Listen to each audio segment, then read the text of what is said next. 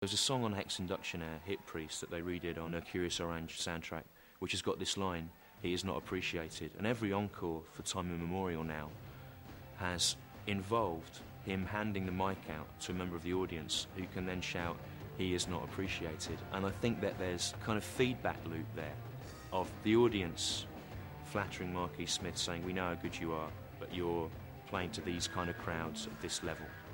But there's also a bit of flattery going the other way.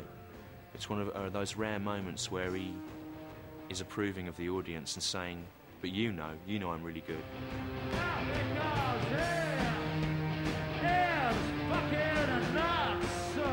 It's part of him that is so fucking furious with his obscurity and his poverty, considering how brilliant he is, and then part of him that really just wouldn't want it any other way.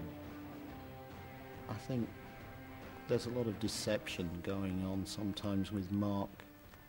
He wants an audience, he wants to be appreciated, he deserves to be appreciated, or feels he does. And some of it's just showbiz. I'm an anti-star, but I shine brightly.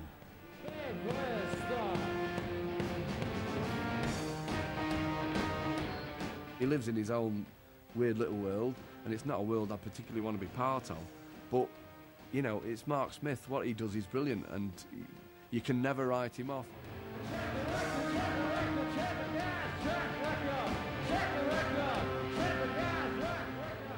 It is to Manchester's glory that, yes, we have Ian Curtis and Shaun Ryder and Ian Brown and let's forget the Gallagher brothers, but without Marquis, that heritage would be a much poorer place.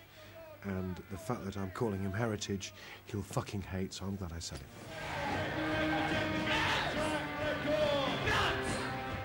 I respect Mark for continuing to beat his own path through the jungle that is life.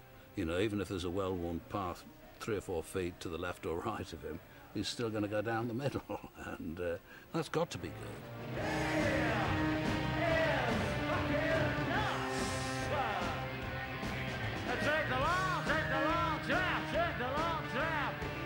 I've got plenty to say, you know. I'm going to carry on saying that.